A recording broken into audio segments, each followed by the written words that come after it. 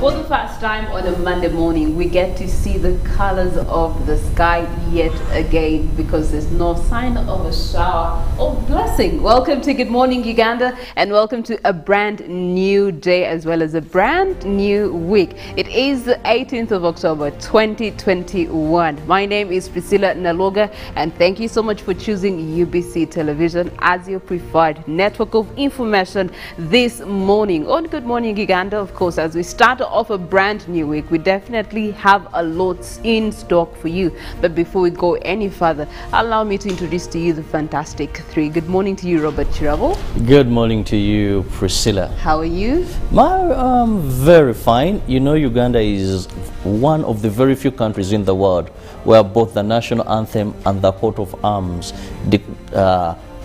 clearly portray the godliness of the nation. So I'm very fine because we are just from the weekend. Yesterday was Sunday, and you went to was church? Spiritual feeding. Okay. Where I went to, though churches are still require asking government, depending on the size of the church, to allow them have more people attend. People look at that argument from one side, because if your church can have a capacity of maybe up to 500 people, how about the Chiwempe churches? How about those tiny churches? That means they're going to be having 10 so people. Depending on size of the church, if you have a cathedral like Namilembe that can accommodate about maybe 2,000 people, then why not allow them to have more people? Okay. If you have a Chiwempe that can accommodate 50, definitely you won't even have the 200 because of social distancing. They won't be there. Okay, that's a very interesting argument. But what did the preacher preach about yesterday? Well, he talked about repentance, saying that the sicknesses we are seeing, the evil, is a representation of the return of Christ Jesus. So he says we better prepare our souls, our spirits, anytime, any day. You might face your Creator, but are you prepared? Okay, well, all right. Good morning to you, Molen Kenana, and thank you so much for joining us for yet another week. Yes, a very good morning to you, Priscilla, and of course, the men on this team. A very good morning to you, Robert and Felix. And I also want to extend a good morning to our family at Good Morning Uganda. Well, we just came from a weekend, but Mondays, there's always something scary about Mondays. It's like they're just going to stay, but yes, it's here. How did you spend your weekend? My weekend was mostly celebrations. And yeah, one of my friends was having a birthday yesterday, but also the celebrations continue even up today.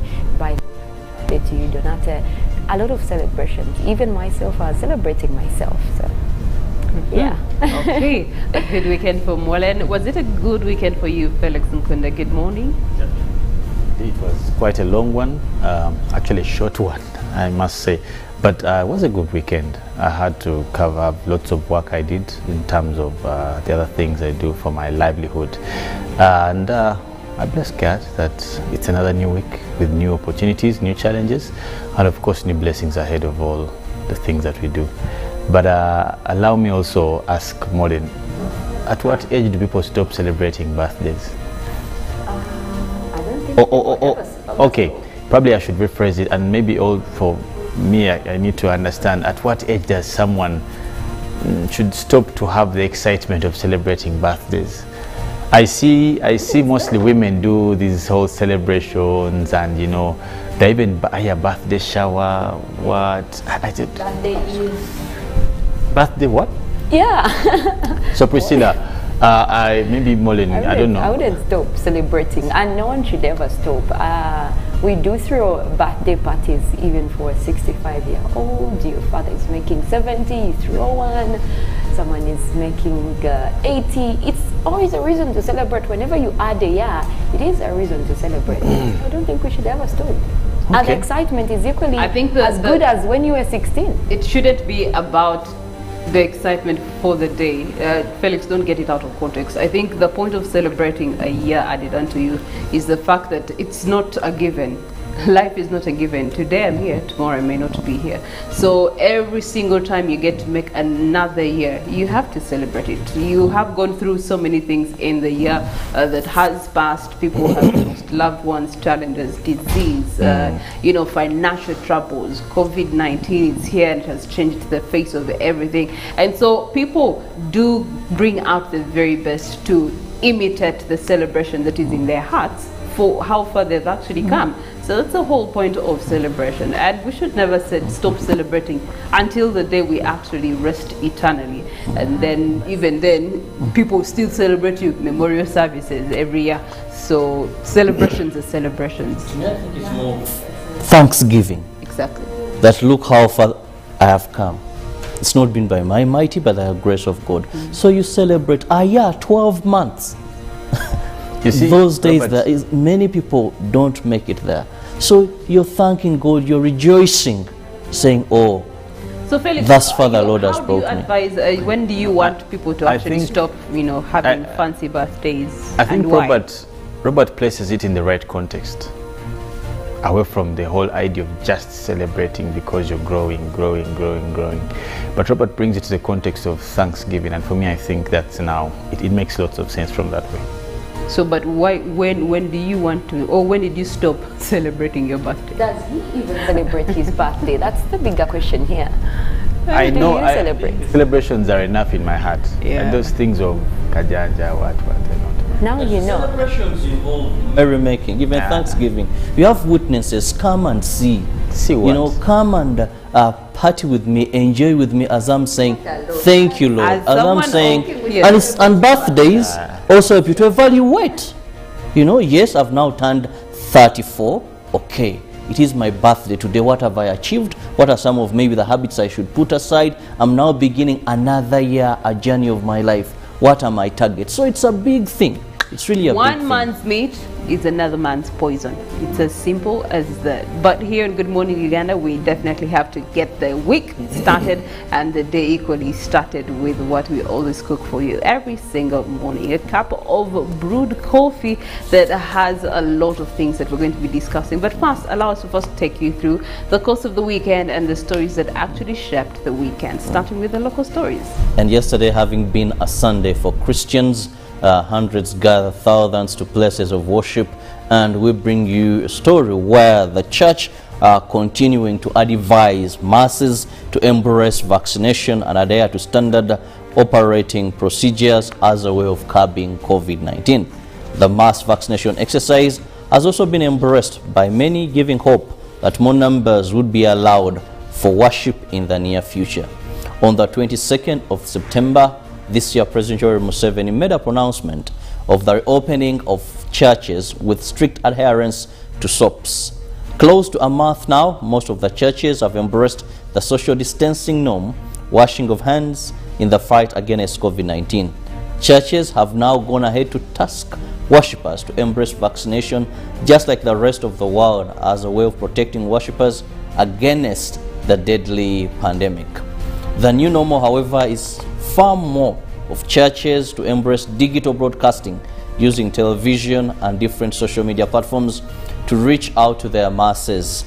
Churches, on the other hand, continue to request government for more numbers depending on what capacity a certain church can take in, as long as they maintain SOPs. The Ministry of Health is on the drive of having at least 7 million people vaccinated across the country, and so far many people have taken up their jobs. Pope Francis has summoned all bishops across the world for a synod convention scheduled for October 2023 to be held in Rome. This communication was disclosed by the Uganda Episcopal Conference chairperson, Bishop Dr. Anthony Ziwa, while presiding over a Sunday Mass at Mityana Cathedral in Mityana Diocese. The Minister for Lands, Judith Nabakova, who was flanked by Mityana Municipality Member of Parliament, Francis Zake Butebi, were in attendance. The Bishops' Convention will be held in October 2023 and will be run under the theme, The Church Built on the Synod of Communion, Participation and Evangelism. In line with the theme, Archbishop Anthony Ziwa challenged leaders at all levels to serve mankind above self. It was during this same Mass that preparations for the 40th pastoral celebrations for the diocese were announced. These are slated for the 21st of November and will be partly scientific. Still regarding places of worship, the Patriarch of Alexandria and the whole of Africa, Pope Theodore II, presided over a memorial mass and prayer service in honor of the late Archbishop of the Orthodox Church of Uganda, Metropolitan Nyonyintono, at St. Nicholas Orthodox Cathedral, Nalwoga. Pope Theodore II was received by believers and friends of the Orthodox Cathedral in Nalwoga. It is a tradition of the Orthodox Church to hold a commemorative service for a beloved one after a period of 40 days of death. A commemorative mass officiated by the Pope Theodore of Alexandria and the whole of Africa at St. Nicholas Orthodox Nalwoga was for the late, who died in Athens in Greece on the 5th of September at the age of 76 years. The Pope also commended President Museveni for the cardinal treatment accorded to him since his arrival in Uganda. He also hailed the late General Ranga for the love he had for his country and the region at large. The Prime Minister, Robin Nabanja, has advised persons living in steep and hilly areas around the country to plant trees around hilly sides to control landslides. The Premier was visiting Bududa district after reports of landslides around Mount Elgon area. She said those living in ecologically delicate areas should be relocated to safer areas. Bududa district is again in the news for the wrong reason, and the area earlier this week experienced landslides yet again. On learning about the landslides, Prime Minister Robin Nabanja visited the area and they have done a quick assessment and possible intervention. The Premier advised residents to voluntarily vacate the area to safer places as government prepares for long-lasting solutions.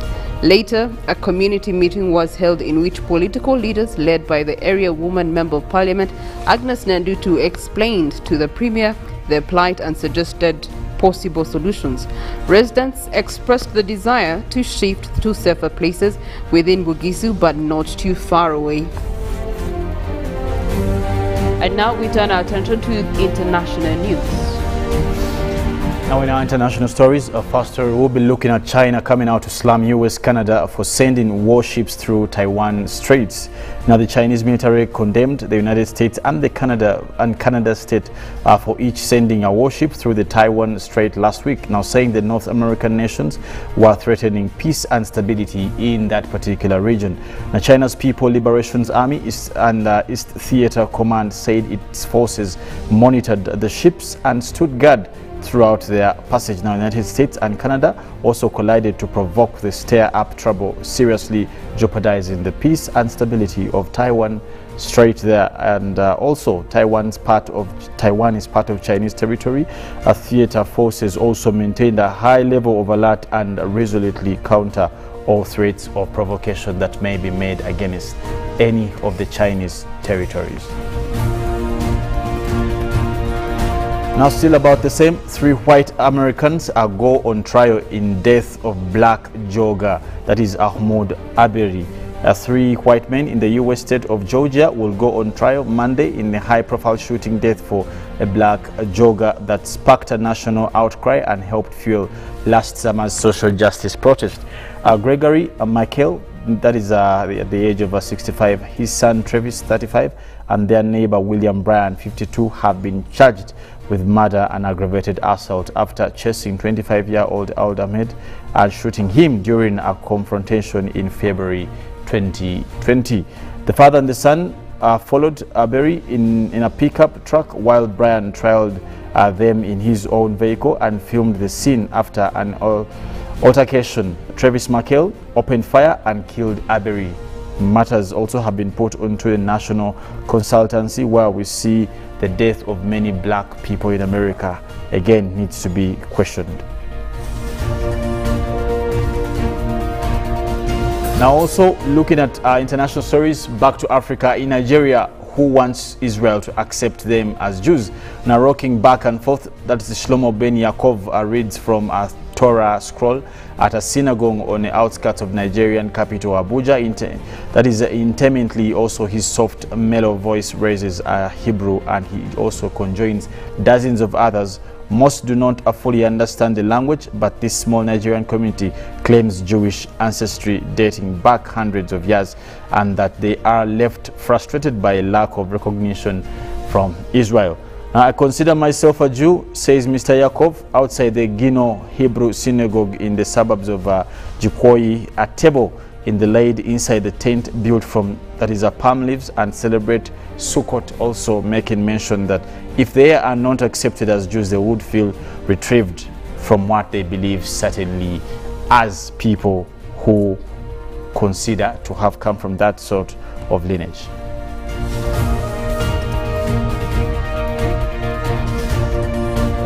Weather and climate news. Dozens are missing in a deadly Indian disaster. Now, at least 26 people have been killed in floods in southern India after heavy rains caused rivers to overflow, cutting off towns and villages.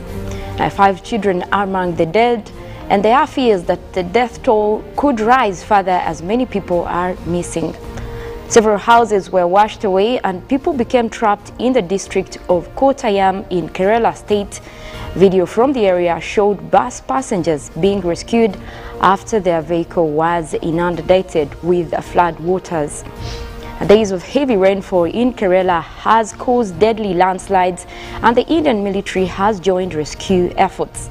Helicopters have been used to fly in supplies and personnel to areas where people have been trapped under debris by landslides, officials said on Sunday. In one tragic incident, a family of 6, including a 70-year-old grandmother and 3 children, were confirmed dead after their home in Kottayam was swept away, news agencies PTI reported.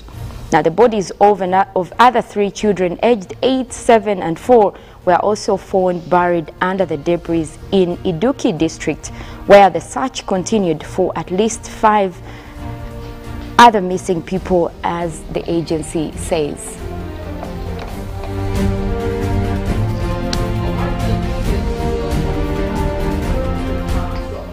Just the country, but also the globe. You've looked at the story of disaster preparedness in India, as well as the Nigerians who have some original Jews there. And many of you may be wondering, Nigerians, Jews? No, that cannot be.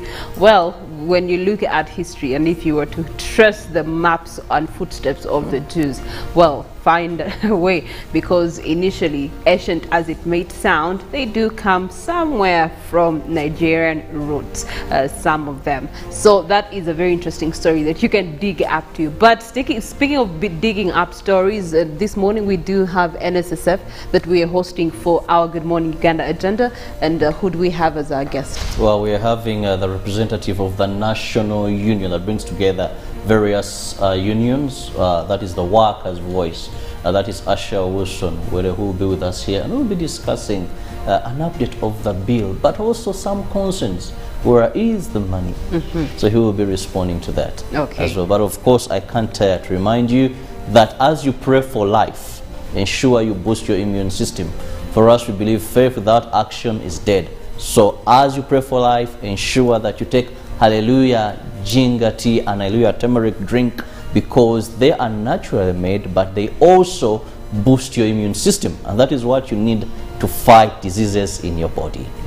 Well, speaking of unions, still even in our news reel, it's 7 o'clock hour, we are going to be talking about the suggested East African Students' Unions that will cover the East African countries to aid the trade of education within the region. Molen Kenyana, what do we have this morning? Well, for the very first time, the UN Human Rights Committee has declared a clean and healthy environment as a human right. Now we have more stories on that. I am interested to see, and it's actually a day to celebrate for a lot of environmental activists, seeing this declared as a human right. That should be interesting. The way Felix is digesting that news is quite Yeah. confusing. Very special He wants to bring in all the law. We are What all finding the it hard articles? just to respect some basic human rights. Yeah. Now a clean environment. Oh, Yeah. The question is, I think the biggest controversy will be about who is mandated to provide. people will demand Does, for does, it. does the onus go to government? Does it go to private institutions? I Is it think most of the international? people that will Okay. demand other rights. No wonder we have Molen. It is very right. Molen can Private- tell us. Molen will break Yeah, it we'll, down for we'll us. dive in and look into what this actually means. Surely. Yeah. Okay, all right. Felix Nkunda, what is our poll question this morning?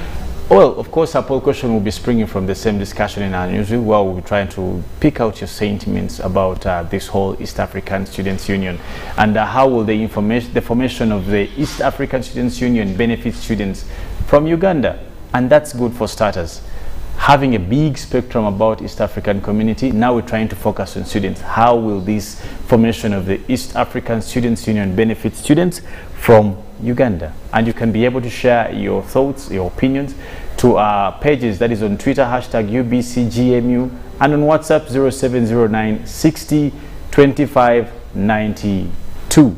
Same on Facebook, and of course for those who are following us on all other platforms like YouTube, you can be able to leave a message. Also, most ancient we want to bring back is SMS. You can share SMS through the same numbers. Okay, thank you so much. And in the world of sports, the StarTimes Uganda Premier League did kick off on Friday. Today we do have a fixture that is between Gaddafi FC and Busoga United. Ruben Pima Chibirango will be here to give you more details into the weekend results, as well as what to look at for in the world of sports this morning, later on at 8:30. So stick around for that. It is still Good Morning Uganda. However, allow us to take a short break. When we return, the East African Students' Union.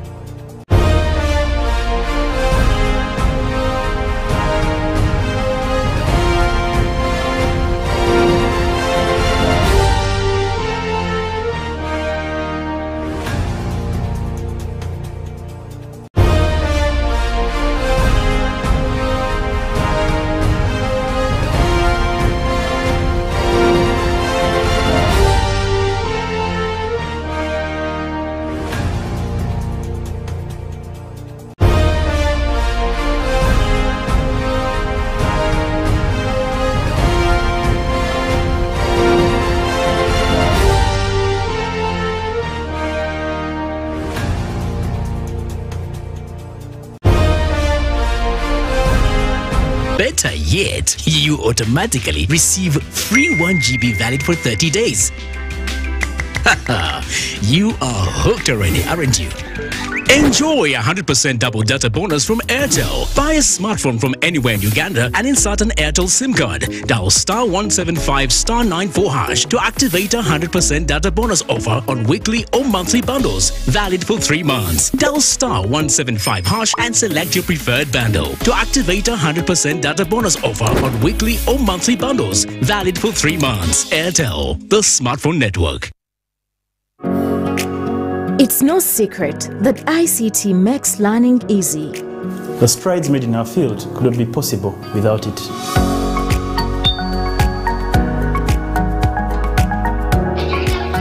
And now we can watch our favorite show. My radio is my best friend. UCC provides an enabling regulatory environment and policy guidance for healthy competition. We also facilitate ease of doing business in the communications sector through licensing, standardization, spectrum management, tariff regulation, rural communication development, and consumer empowerment. An informed consumer is an empowered consumer. UCC supports local content and innovations. Driving the development of a robust communication sector in Uganda is Uganda Communications Commission.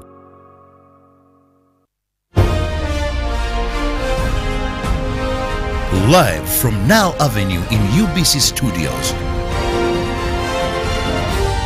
This is Good Morning Uganda.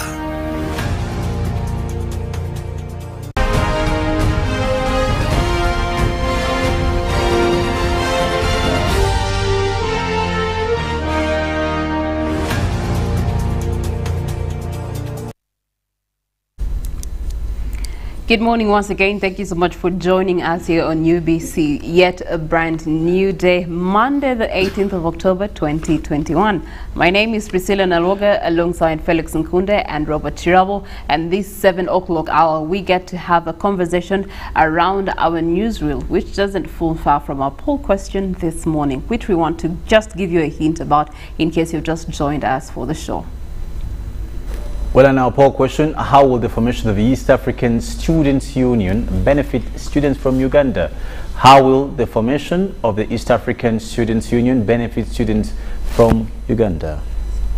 Well, thank you so much. And now looking at the launch of the East African Students' Union that was launched over the weekend. When you look at the East African Treaty, this is a treaty that allows the member states to have freedom of goods, of services and labor. And that is for the member states that we're looking at: Kenya, Tanzania, Uganda, Rwanda, Burundi and South Sudan. Those are the 6 member states. Now, education falls under services that are rendered. And within the East African community, over time, we have had transfer of students from one partner state to another seeking for better education services. We've had Tanzanians coming to Uganda seeking for better higher education, even university education. We've had people crossing from Uganda going to Nairobi, Kenya for better education services. And that has had its challenges over the time. One of the challenges has been the fees, the tuition fees, dubbing them as international students because they're not citizens of a member state in particular. They get to pay double fees. But as of yesterday, we had the Secretary General, Dr. Peter Mathuki, launching the first team and the first leadership of the East African Community Students Union that is going to handle these regional challenges and find a union, a solution that can help everyone without really necessarily relying on the national unions for each member state. That's a conversation we want to dig in here. But I'll start with Felix. He has had the privilege of studying from abroad, and we want to find out, as a student, what were some of those challenges that you experienced studying abroad, right from getting a course and then getting the paperwork done, the student's visa, right to, you know, getting into that university or that school that you went to, and the challenges as an international student, quote unquote. I love the fact that Priscilla is hyping me. So You see, when you talk about international student, it's a good feeling, not until they tell you that there's an additional fee for being international student. But anyway, fortunately, unfortunately, it wasn't in one of the East African countries. It was actually far. But it comes with more or less the similar challenges, as you've put it. However, without consideration to the latter interest in it, which is probably achieving of a particular award, which could be a bachelor's or postgraduate or whatever. Away from that, the biggest challenges are not actually part of the primary purpose, but are what we call their technical challenges. For example, you look at additional fees, and it's the same thing in Uganda. I'm also relating myself with teaching still in Uganda, probably at a higher level. You find that even the fees for so-called international students, you realize that there's an additional fee. You go to Makerere, the Nkumbas, the Mukonos, their payment is different. And what matters, as long as you cross a border, that's the qualification for you to be an international student. Now, that in its own self, it means that that additional charge is a deterrence to the service. I know for a fact that by being international students, you already have additional charges that you suffer from, like for example, movement. Let's imagine you have to have a flight from here to the UK. You'll spend about another, not less than at least $500, rather pounds for that matter, to 1,000 depending on the season. That is just in transport. You have to cater for welfare, blah, blah, blah, and all housing, that. Yes. All that. And then on top of that, you pay a fee for being international or a non-state member of that country. So just about that, you notice that it is a big hindrance. If I bring it back to East Africa, as the thesis, the preamble you gave about this whole topic, the question is, the existence of these, what we call technical challenges in terms of education, it is a true contradiction of the East African community, the law that establishes, but also initially there were 3 protocols and the 3 additional protocols. It is a total contradiction. And if you've because if you go into the definition of the word integration per se, even if you're not to use legal jargons and what, just the literal meaning of integration. To integrate is to lose in the other. You integrate. Let's imagine if my brother Robert and me, we agree to integrate our families. It means you're going to work in the same space, same resources, eliminate barriers that define him to be him and, define me to be me. Now, integration, what is, have we appreciated the integration to the fullest? And the beauty about the East African community, it even highlights how the integration will be and what it shall cover.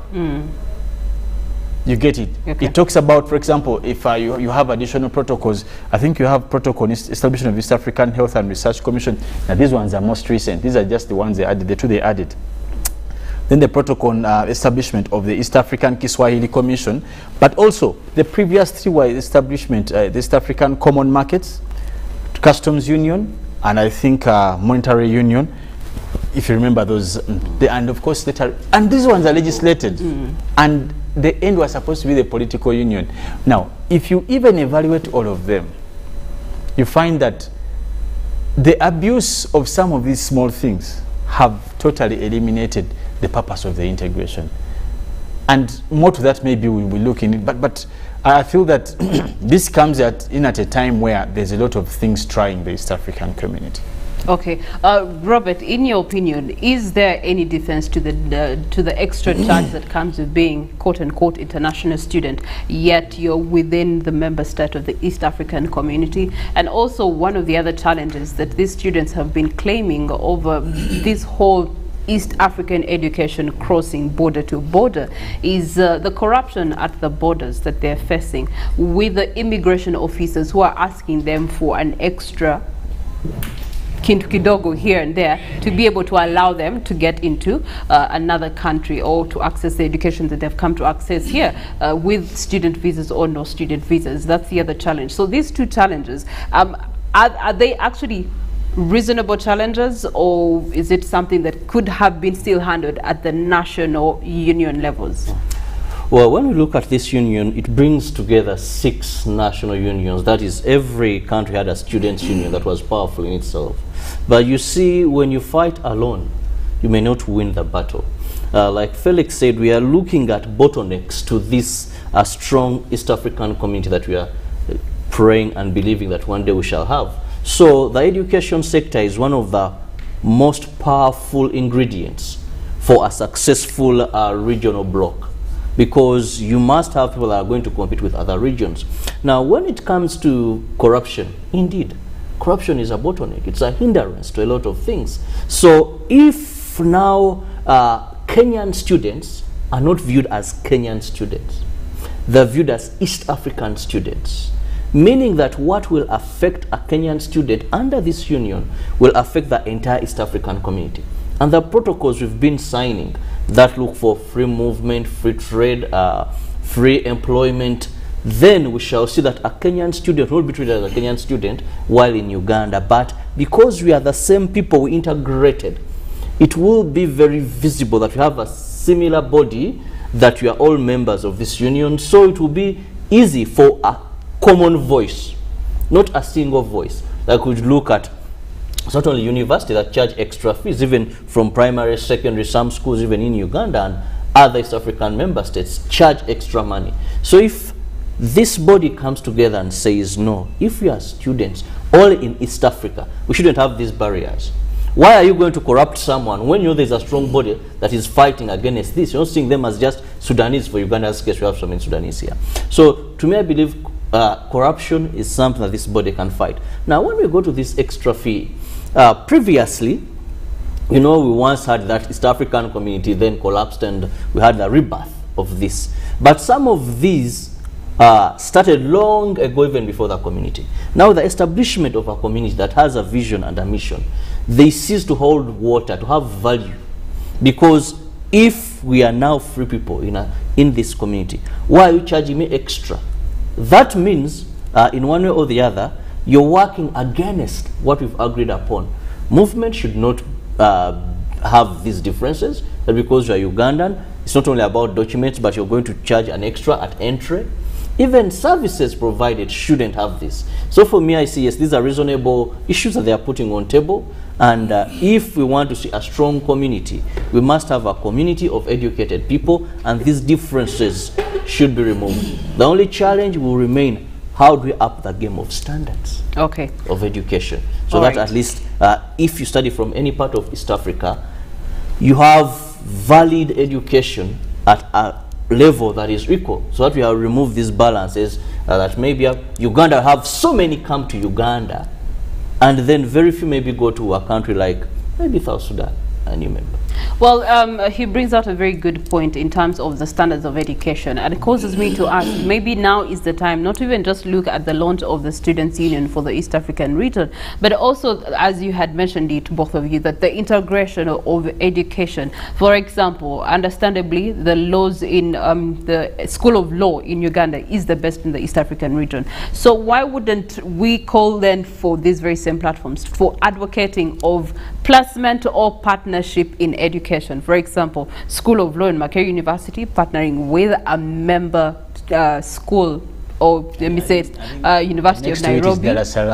Dar es Salaam. It's equally very good. It's equally very good. Yes. So you do have the School of Law from Makerere University setting up a branch maybe in Nairobi, in Rwanda, or in South Sudan, to be able to then extend the service closer to those students without necessarily having them go through the cost of crossing the border and the cost of livelihood in them being international students. I wish I could take Priscilla to Madam Kadaga, who is now the Minister of East Africa. You would have a very good conversation Because we're seeing it a lot. We're seeing it a lot with UK universities that are having placement programs here with particular universities in Africa, and they're enhancing some of those sectors that could be undereducated here. No, but Priscilla, even what you're saying, UK to Uganda is far-fetched. Yeah. When UK before the Brexit was in the European Union, you know what I'm like. There was meaningful integration, and that's what I said earlier. Before we jump even into these things of students, manyanga, come, go, what, and for me, I beg even to get something quite contrary to what they are suggesting, because the starting point is integration. All these things they will discuss, manya, union, students, who, what. The unions are as good as meaningless if the it's not adopted and accepted at the helm of the community. When you still have countries that close borders, coming to how many years now between Rwanda and Uganda? Now you're talking about, is the union in Rwanda really going to come in this, or the one in you get, there's a mismatch. I think we are placing our energies in wrong places. I have had discussions, and I want to even challenge on air. We have had these questions. Today, Uganda is giving out what we call East African passports. Yes. But I want to ask you, you people, we are all in media, some of you people travel. Is it good enough? How do you own an East African passport and still have to get a visa in East Africa? Where is the integration? Does it make sense for you? No, it doesn't. Now, before you iron out those issues, don't bring these things of student union, because you're just going to find other positions to waste out the budget. When you still have Ugandans being killed in Sudan, and we can't handle that at the summit level. Those are the challenges. I think the starting point should be, let's discuss what kind of integration we have. The European Union, when you're in UK, you can simply drive to Germany, France, and drive. The only thing you have to show at the border is identity, which is a good security purposes. Train, you can, because there was meaningful integration. One of the reasons why the British wanted to exit was because people were leaving other countries because of integration to go and settle there because of the benefits they would get in terms of when they grow old. It is because there was meaningful integration. Now, do we have meaningful integration? You're talking about putting a law school in Kenya. Go and put it there. They will ban it. They will ban it. Why? Because they will tell you, we also have a law school here. Yes, there is more of competition than integration. Then why are your students crossing over to another country because it's a better service elsewhere? Parliament, where just positions of a clerk and deputy clerk. We see our own minister. No, not even media, because if you have the clerk to parliament here writing a letter, you have the minister, Right Honorable Rebecca Kadaga, writing and saying, hold the recruitment. So there is still so much for us to understand the vision of integration. That's it. Than just saying. Because you see what happens. So it is no purpose for the education sector to pull themselves out of it and find their own way of integration. You can't. Because this is the East African integration. It must start from somewhere to somewhere. For example, you can't say, I want to be a good mother, but I hate men. Oh, I can't have intercourse. You talk about motherhood, be ready to talk about sexual intercourse or marriage or whatever. You can't say, oyo mama mulungi mberera. How? One thing leads to the other. Be again. You get it? So, if you talk about anything to do with students, and it has the word East Africa, you must revisit integration. Do we have integration? Where we still have, and you see these things seem small. You've seen issues at the border, Kenya, Uganda. But someone has an East African passport, and then you say someone has overstayed with integration. Then they tell you can't work here without a work permit. I have people in Kenya. They tell you that your national ID can allow you to cross to another country. You get to the border and then, no, you need. I have clients and colleagues who have been thrown out of Kenya because they don't have work permits. And yet they have an East African passport. So the biggest issue I think here is for us, you know, the first East African community suffered some of the setbacks we are seeing that are about to suffer this, is that people at the helm had a vision and understood the whole essence of integration. But they failed to trickle this down to the ordinary person, to push for the voice in the same direction. That is why you see that when you look at some of the leaders in the East African community that actually were there in the beginning of the reviving of the East African community, even when you go to their countries, you see that they've opened up, one of them being our own president. When you go to other countries that, yes, maybe their leaders found this on the move, have not yet appreciated what is the vision, the mission, and the benefits of the East African community, which was the problem. That's why we see at times egos at play. That is why we see at times unhealthy competition among partner states, because they have totally failed to understand why are we integrating, what are the benefits, what are we losing. Even these protocols Felix talked about that have now gone to phase 2, many of them are behind schedule. The implementation is behind schedule. They have failed to, yes. That's it. They are so late. What they had set as their deadlines is long expired. Looking at some of the reactions here, we do have someone who has sent us an SMS. Students' union is mandatory. However, we must have unified language, such as students from Kenya. Uganda can easily adopt in Kenya, can easily adopt in Tanzania, in Rwanda, or even in South Sudan. Apart from English, and by the way, English language is a culture in some countries. We need to have our own cultural language. Secondary is the fees structure also challenges students, especially international students within the region. And also another response here, East African Students Union has been there, only that it hasn't been recognized. Now it's been officially launched. Many students unions are in existence to help each other with the challenges. Government should also provide security for East African students unions, as such as free visas, and also lastly, students should be offered job assurance and insurance, which actually also begs the question of, yeah, you might study from Uganda, but then when it comes to getting a job within Uganda, is it easier? How easy is it? Because they still won't regard you as a local. They will treat you as you have to get a work permit. You have to get a work permit, exactly. All those things. Yeah. I've heard most previously that Rwanda is getting teachers from now Zimbabwe. Zambia was Zimbabwe, one of those countries. What happened to Uganda teachers or Kenyan or what? You get the thing that we are looking at professional interface in the integration. Is there a professional interface? Is it something doable? Okay. But we are in an integration where we seem like we are competing. Yes. Uganda, take your maize there. It is what, then after you accept it. What was the use? Was it in Uganda? We normally say like kunda bisa. Were you trying to to expose me? Okay. But you refused. Now you're accepting. Another SMS here, you can't talk about East Students Union when Rwandan borders are still closed for Ugandans. Another message, East African Students Unions should stay with leadership unions. Those are very interesting responses. Looking at some of the SMSs that have been shared, we do have Tony Kent Chaze. The union, being a mouthpiece and patron of students' affairs, is likely to harmonize regional standards in line with academics, benefits, opportunities, and prospects. But that is above the union, because the students' union needs to cater for students strictly. But then what he's referring to here goes back to the East African community, the assembly, the spearheaders of the whole East African integration. That's where the whole benefits, opportunities, and prospects would fall. And he ends by saying, surely if this doesn't benefit Ugandan students, then there's no need for the union.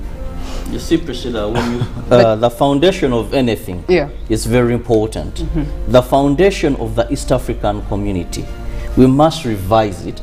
We must understand those that pushed for this thing, what was their vision? Because we are putting the cart before the horse, and we think we are heading in the right direction. There is so much groundwork that has to be done so that we can have all these initiatives that are very good, thrive and then yield value in the East African community. But also it presents opportunities for institutes of education, especially the private sector, to be able to market themselves in this East African region to attract students to come. Let me tell you, just a couple of weeks ago, the campuses. president of Rwanda was clear that if you can avoid going to Uganda, it was in the papers, I think we did this. Okay, so excluding Rwanda, let's you can't exclude Rwanda. Priscilla, you cannot exclude Rwanda.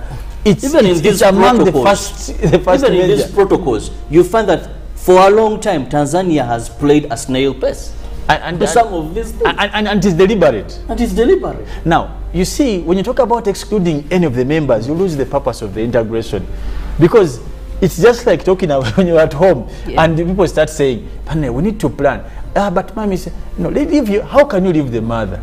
We all have the same footing. And that's the principle. The footing must be leveraged for all state members. If one of them, as long as it's still in, unless you say let us kick out Priscilla, but as long as she's still in, and the person comes out to say, if you can avoid going to member state country, avoid it. As Uganda is opening up wide and whatever level. So the challenges, I think for me, if I may say this lastly, Priscilla, that this students' union is, as Robert I think also has put it, you are trying to put the cart before the horse. And I wonder what the intention is, and the latter is, if you're creating the union to lobby, it's still shaky. The union is being created for integration purposes. That's the agenda that was in terms presented. of students. Yes. Now, to integrate students on the spectrum of East African community is not helpful if what they are going to do is not integrated. If it is, because you may say, and then if Kirabo is able to come and have discussions in Tanzania, or you say, so what? If they cannot be allowed to work after. Taking one last message here, GMU let the Students' Union emulate the CIMIC week and roll out services to all students. Let them not aim at personal gains. All resources allocated to them should do its rightful purposes.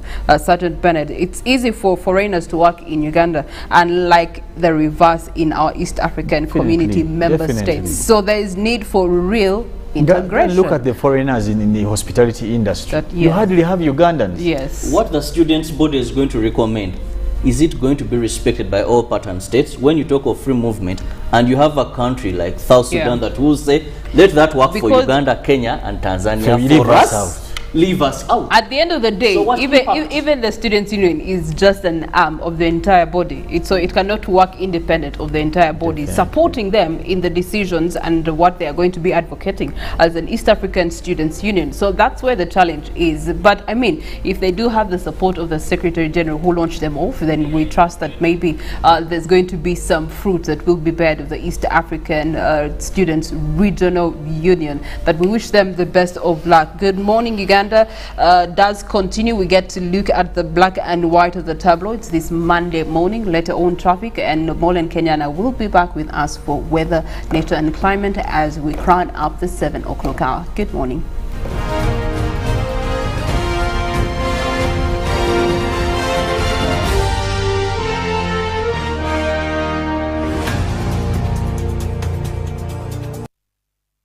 When you talk about our motherland Uganda, the pearl of Africa, you cannot fail to smile because of the smile that fills the faces of the citizens. Our nice good weather and nature that sustains us all, that enables us all to continue each in their own way, because we are all different even according to each individual's work. But what joins us to become one person is the sweetness from the flavored drink Alleluia Jingati drink and Alleluia Tamarind drink. The flavor that quenches your thirst while at the same time treating and healing your body because it is 100% natural. Enjoy the drink that has got the tamarind juice in it. Made by Alleluia Reflexology, Healthy Solutions and Nutritional Research Center Limited. Get yourself a bottle of Alleluia from all shops around. You know, you could just buy a new smartphone from anywhere in Uganda. Dial *175 *94 hash to activate their 100% double data bonus offer on weekly or monthly bundles for 3 months. Better yet, you automatically receive free 1 GB valid for 30 days. You are hooked already, aren't you? Enjoy 100% double data bonus from Airtel. Buy a smartphone from anywhere in Uganda and insert an Airtel SIM card. Dial *175 *94 hash to activate a 100% data bonus offer on weekly or monthly bundles, valid for 3 months. Dial *175 hash and select your preferred bundle to activate a 100% data bonus offer on weekly or monthly bundles, valid for 3 months. Airtel, the smartphone network. Getting GoTV was the best decision James has ever made. Finding a good place to watch football was never easy, but it was costly until James discovered something big. Now he can finally enjoy the benefits of homegrown advantage with a decoder and 1 month of GoTV Valley. For just 25,000 shillings, enjoy the world's biggest leagues and cap competitions. GoTV Uganda, love it. Live from Now Avenue in UBC Studios. This is Good Morning Uganda.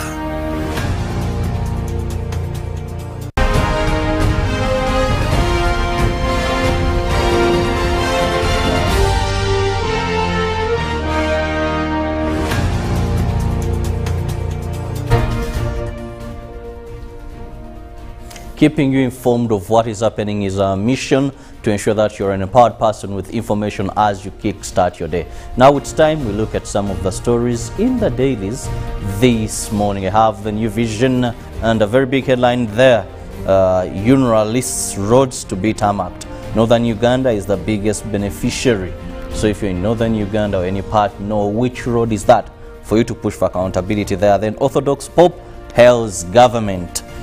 Still the New Vision, we look at that is the regulator backs NSSF payment. That is the Uganda Retirement Benefits Regulatory Authority has backed the 20% midterm payment for savings to workers. Still looking at the education column there. Today they bring you Senior 2 and Senior 3 work. That is physics, mathematics, literature, biology and chemistry.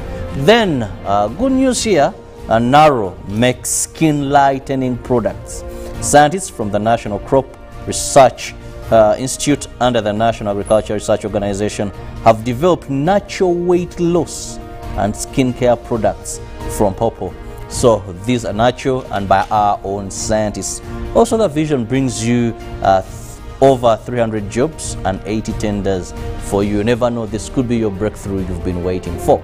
Yes, Felix.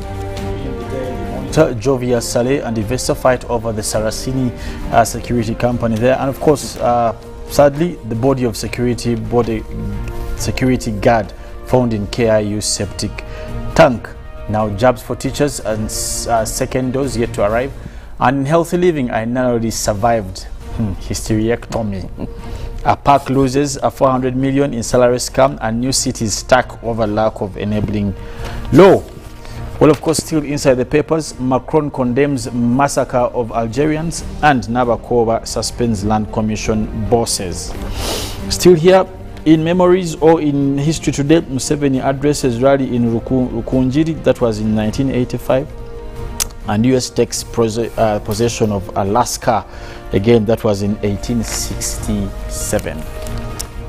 While looking at the New Vision, we begin with the COVID-19 tracker, where new confirmed cases are 45. Positivity rate is 1.1%. We look at new death, 2 people, and total death so far is 3,182. Once again, take the vaccination to avoid death, severe illness, and hospitalization, but also perfect the soaps to ensure we reduce the spread of COVID-19. Now, today in history, it was on this date, the 18th of October, but the year 1964, when 22 Roman Catholic martyrs were canonized by Pope John Paul. That is it's there, and still on the very date, but the year 1867, Alaska formally transferred to United States. Well, facts or myth regarding COVID-19? Is there any risk with food delivery services? The expert answers that. Now in sports, no Sharks cops to Sky Vipers, that is KCCA. And English Premier League, Leicester Park United for 4. Leicester City piled the pressure on Ole Gunnar Solskjaer with a 4-2 win after rivals cruised there. But also Simon Sesazi carries purple patch to Kigali, and Lily accused of individual collective poverty after loss. Also, COVID hit URA holds nerves in calf drop, and Weatherhead crowned in sports there. New Vision Sport, we look at all the foreign news for you there. Tall order for URA, well, looking into that's the Sekafa Confederation Cup second round there, and also Arua hint for peace, while they bring you the thicks of the 12 parts on Arua and the sports there. So much regarding netball, and the picture there of Tabani Amin with Halima Salim, netballer, as Arua City pushes for more into the sports arena there. But don't forget, Ruben Mpima will be here to give you all the updates and the interesting stories regarding sports over the weekend that happened. Now in the Daily Nation, we will be also looking at some of the stories that are quite catching the eye in the papers there, and where you'll be looking at Uhuru Raila brought NAC-like coalition, and of course we see Jubilee ODM leaders also in talks bringing smaller regional parties into the fold, and Kenyans on winning streak with victories in Amsterdam and Paris Marathon. Of course, other stories still looking at politics majorly, where the country prepares for its head-on in 2022. But also in the same way, we want to give you the updates in terms of traffic with Priscilla. Well, thank you so much, Felix Nkunda. It's just to now look at the traffic.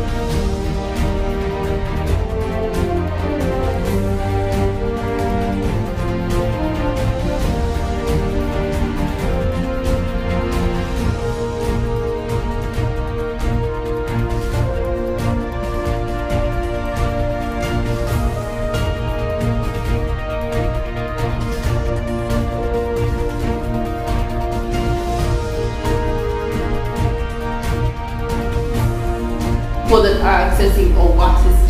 Now, of course, you know, straight to Wampel Avenue, and people are using that every single morning as an alternative to step away from this traffic jam that we see here on the Kampala Ginger Road. And so you get to see that on Kampala Ginger Road, especially at the Airtel roundabout, there's a red stretch that goes up to the traffic lights, and also a stretch that is coming in from Nakawa, bringing in traffic, pouring in traffic from the Airtel roundabout. But that's majorly for people that are trying to access the city center of Kampala through Ginger Road onto Kampala Road.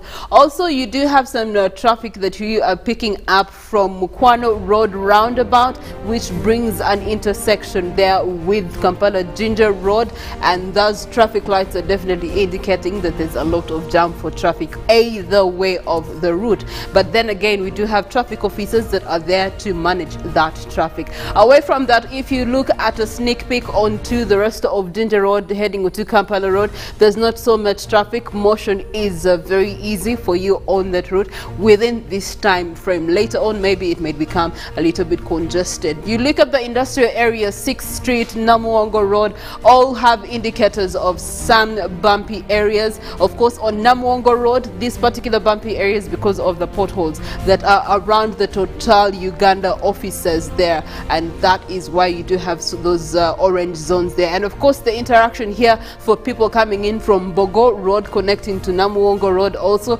because it's a sharp corner and because of the drainage system that is poor on either side. And if you don't take that sharp corner easily, especially for traffic that is coming in from Bogo Road connecting to Nalwoga Road, you might end up falling on a ditch in the drainage. But away from that, looking at the 6th Street, you do have some red zones and orange zones in particular areas because of the poor state of the road in these areas. Looking at Old Port Bell Road, you get to see that Old Port Bell Road this morning is actually surprisingly clear all the way into the heart of Bugolobi.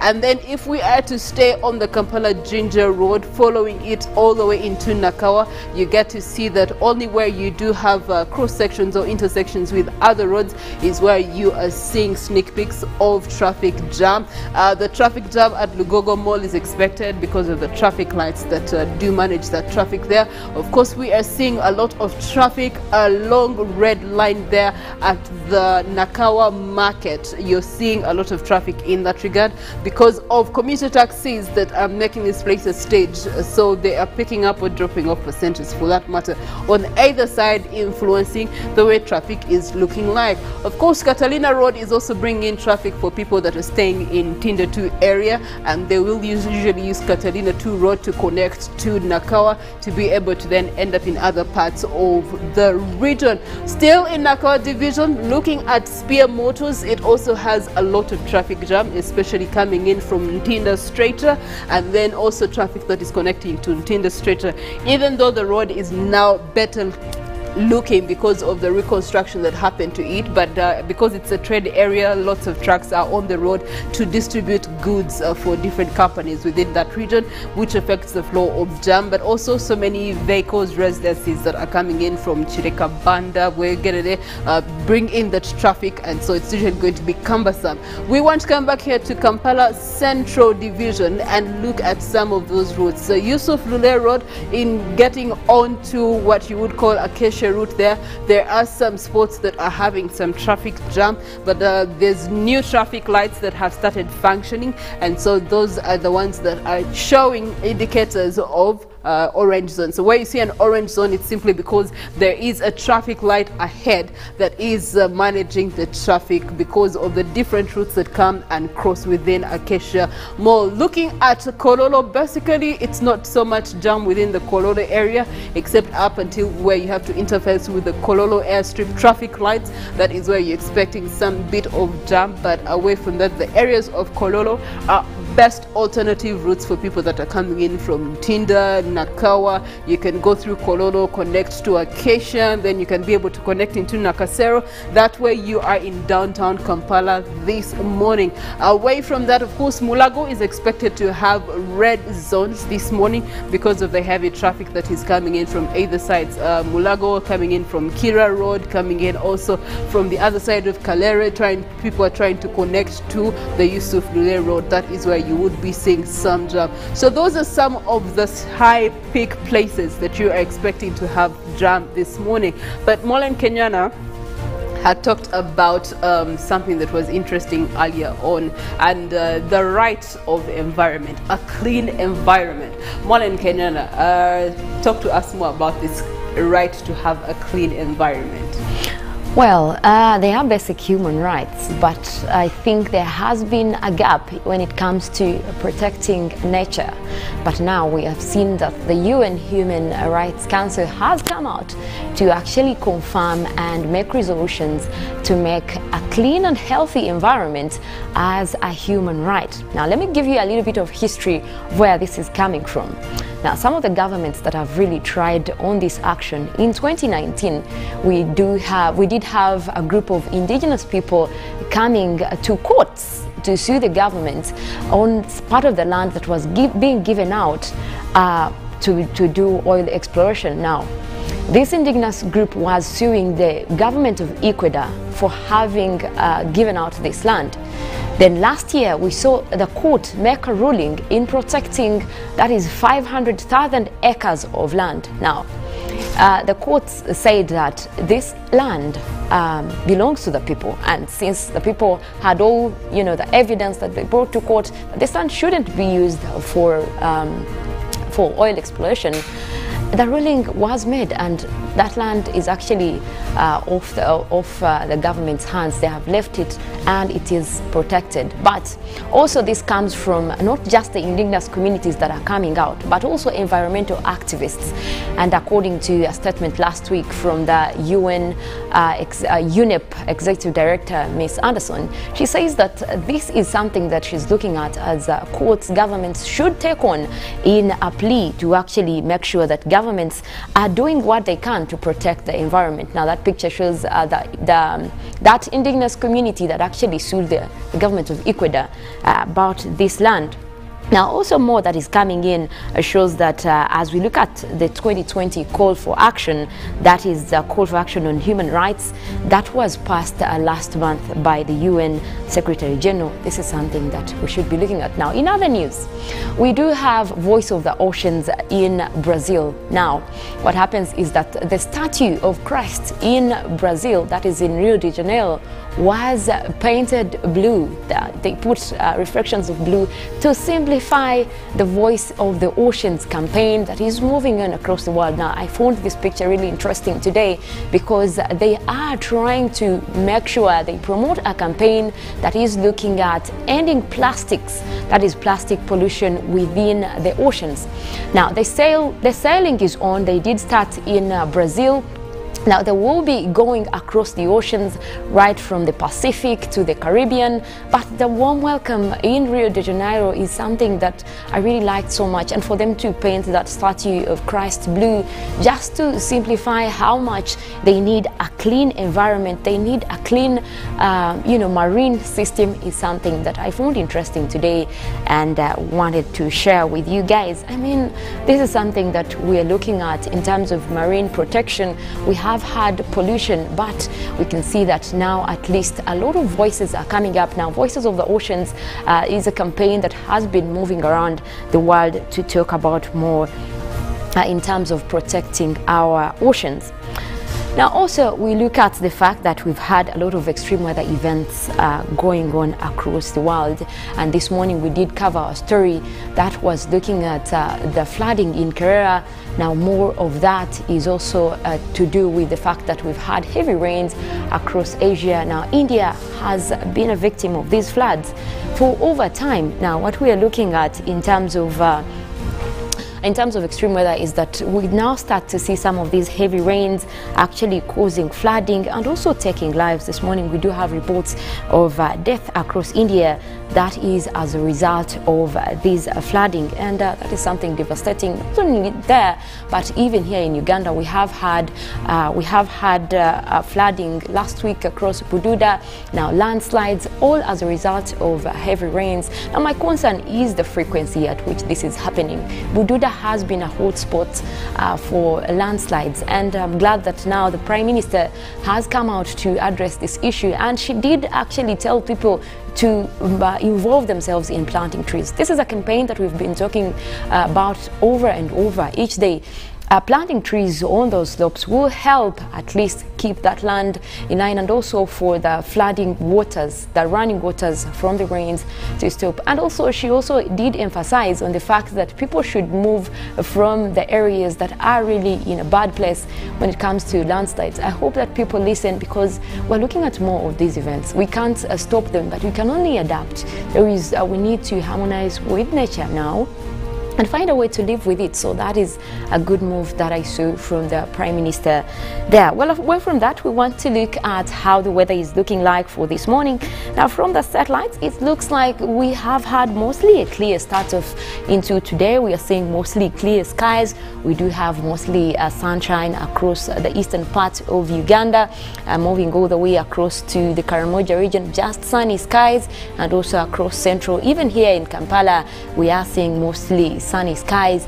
Now there are clouds that are starting to develop, but that is mostly across western Uganda. We do have at least around the Rwenzori region, that area is starting to develop clouds, but we do expect rains to develop later in the day. Now There is a rainy system that is close to northern Uganda that is already starting to move in right from that is South Sudan, but that will be affecting most areas that is across northern Uganda, mostly across Gulu. We are looking at Padel. That area can expect to have rains later in the day, but we'll go ahead and take a look at our forecast for this morning to see what areas are expected to have at least sunny intervals, or even in terms of our temperatures. Now this morning, starting off with the central Lake Victoria Basin, we do have Kampala, Entebbe, Wakiso and Mukono.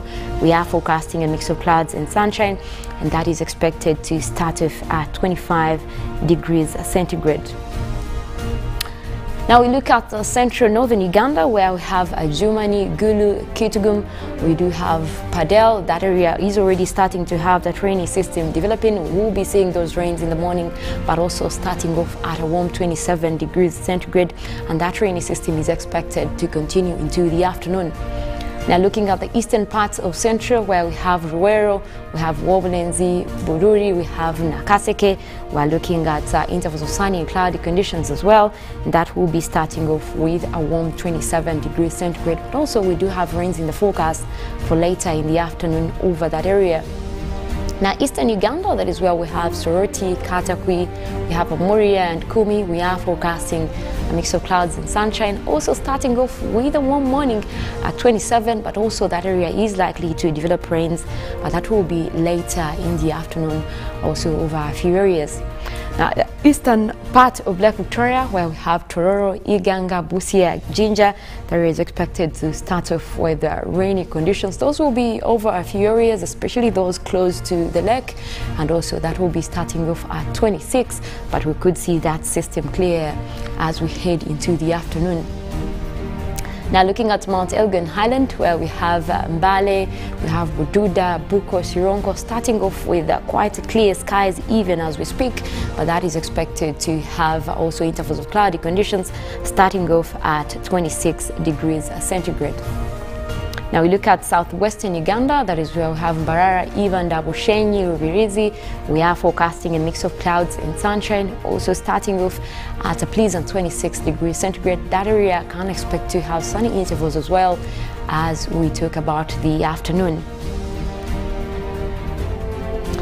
Now, more still looking at the western part of Lake Victoria, we do have Masaka, Kalisizo, Sembabule and Rakai. We are looking at days starting off with isolated showers. Those will be coming in later as we head into the afternoon, starting off at 25, but we will see that system continue into the afternoon. You can expect to have rains over there, and that is most likely to clear by evening. But this morning, we are still keeping our eyes on that system that is coming towards northern Uganda. That will be bringing in rains, especially across Gulu, in that area, also across the northwestern part of the country. That is where we have Arua, Yumbe.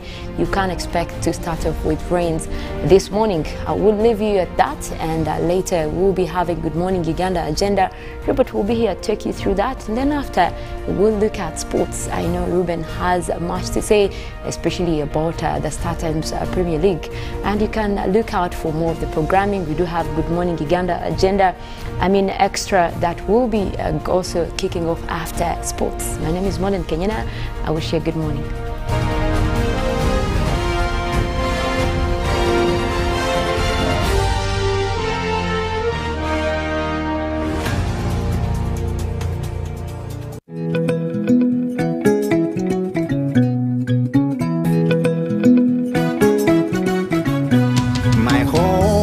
I smile when I think of you, Uganda, my home. My home, I dance when I look at you, Uganda, my home. Oh, my Uganda. I know, with you I'll always stay forever. I know, because I feel that we belong together. My home.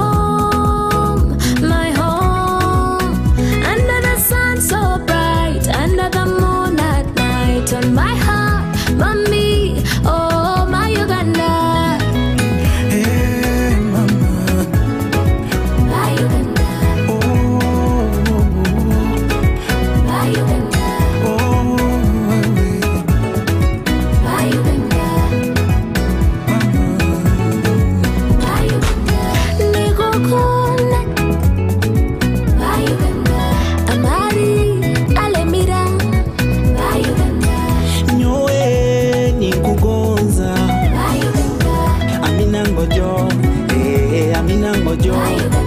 At MTN, we look forward to starting another exciting journey together to grow our home, Uganda.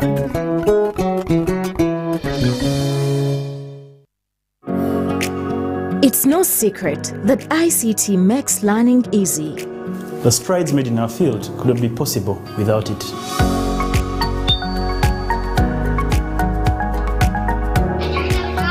And now we can watch our favorite show. My radio is my best friend. UCC provides an enabling regulatory environment and policy guidance for healthy competition. We also